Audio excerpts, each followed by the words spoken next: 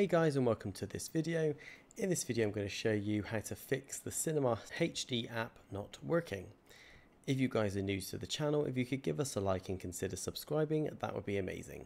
Okay, let's get straight into it. So in order to fix the problem, we're going to have to try a couple of solutions. First, you should try installing the updated version of the app. So to do that, you want to open up the Play Store if you're using an Android device, or the App Store if you're on the iPhone. Then press onto the search in the bottom right hand corner of the screen, and then go to the search box at the top, and in here we're going to type in Cinema HD and press enter. Now here's the app, and if you see an update button instead of an open, press on it and wait for the app to install the updated version. Then once it's done, you can go ahead and tap onto the open.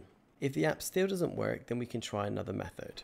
Next, what you're going to want to do is actually delete the cache. So to do that, we need to open up the phone settings and then scroll down and look for the option that says apps.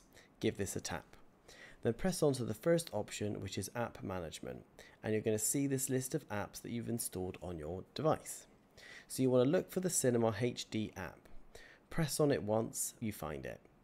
After that, you're going to see an option underneath that says storage usage, so give this a tap, and then you can see these two options. You want to try and delete the cache option first. If that didn't work, then you're going to have to come back to this page and press on to the clear date option. However, if the app is still not working, then the only option left is to reinstall the app. To do that, you want to go to the menu and look for the Cinema HD app.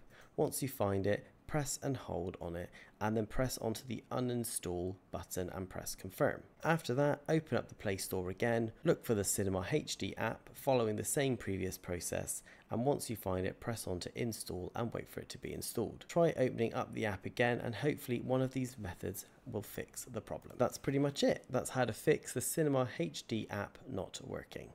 I really hope you found this video useful. If you could give us a like and subscribe, we would really appreciate it. And I'll catch you guys in the next one.